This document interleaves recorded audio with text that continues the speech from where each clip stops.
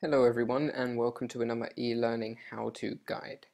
In this guide I'm going to be covering feedback activities. Now feedback activities are useful for when you want to gather some detailed information from your students. Now this is different to a poll or choice activity because you can have several different types of question in one activity. And these can be open questions which are answered with text boxes, which allows for a lot more sort of detailed information. This activity can be used for whatever you wish. It doesn't necessarily have to be anything to do with feedback, so that's open to how you want to use it.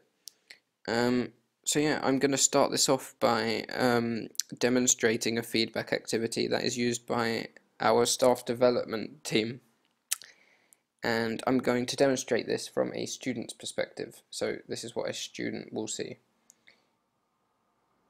So let's click on that activity there. Now as you can see, there's a title here, there's a description below that, and then there is a button to continue. So I'm going to go ahead and continue there.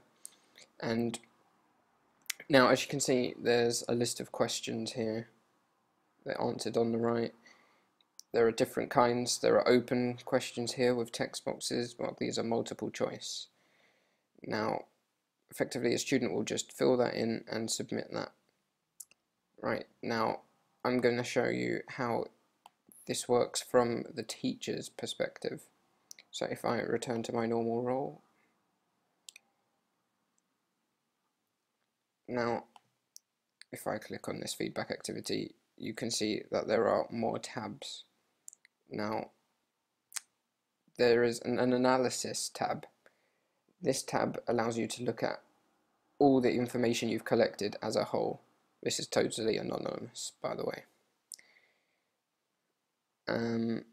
So that's all your information collated, and you also have responses which are from specific people. Now you can set up feedback activities so students can see the analysis tab, but you cannot set it so they can see the responses tab. That will always be private for the teachers on the course, but you'll find out more about that later. It's time to show you how to create one. Okay, so as always, you begin by turning editing on in the top right corner, and then scrolling down to the topic box where you want to place the activity, using this right drop down, add an activity, and feedback. And then first of all you have the name. This is what will be displayed to students on the actual Moodle course. So I'm just going to give that a quick name. Then you have a description.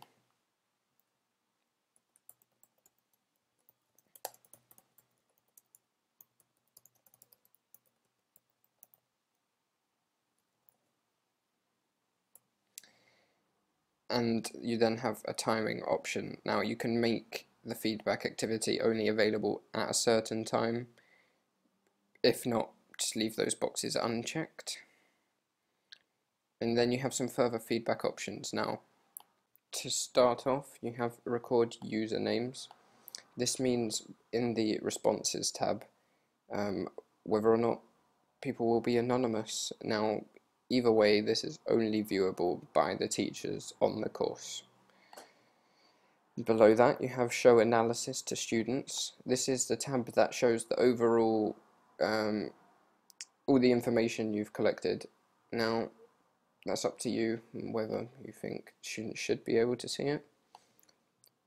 Send email notifications. This will go to all the teachers on the course, and it will be done for every submission. So that could be very annoying, it could be very useful, that's totally up to you.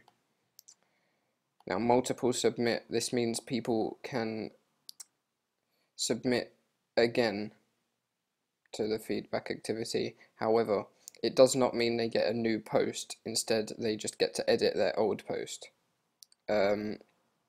So that's important to consider if you want to use that feature. And then you have automated numbers for each question. That's pretty self-explanatory. It will just allocate an ordered number sequence to the questions. And then you have this box here after submitting. Now this is the text the students will see once they have completed the activity. So I'm just going to put a quick message in there. And then you have a URL for continue button. This is just where you want the continue button at the end to navigate the students to. So I'm just going to put the Moodle front page in there.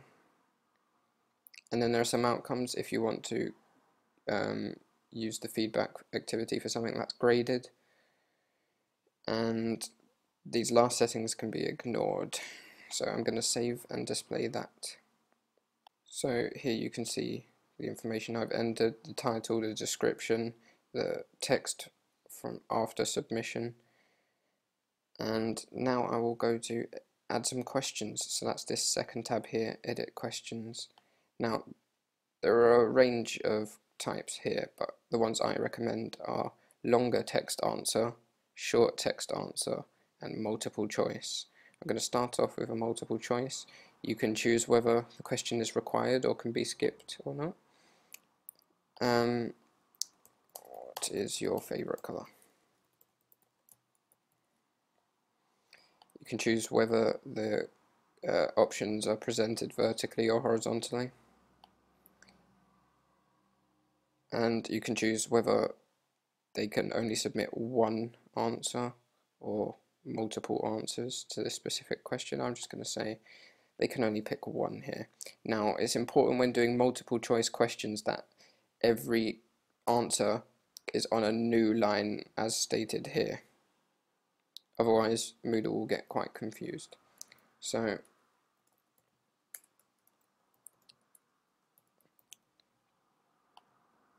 those are the answers there. This is just which question this is, so it's question 1, and I'll save that. So that will now be presented like this and can be edited again through the pencil icon. But let's add a different type of question. I'm going to go for a short text answer this time. I want it to be required. And what is your name? This is how wide the text box is. I recommend maybe 10 for a short answer. Maximum characters accepted, I'll say 15 because not many people have a name longer than 15. And position, I'm going to say question 2. Save question. What is your name? Now, similar to that is the longer text answer. I'm going to say required again, and where do you live? See, another open question. I'm going to say 20 width with 10 lines and position 3. And as you can see, they have a much bigger box this time. Now, you can experiment with these, you can edit them and make sure they're the right sort of size. So yeah, that's how you create a feedback activity. Thank you for watching.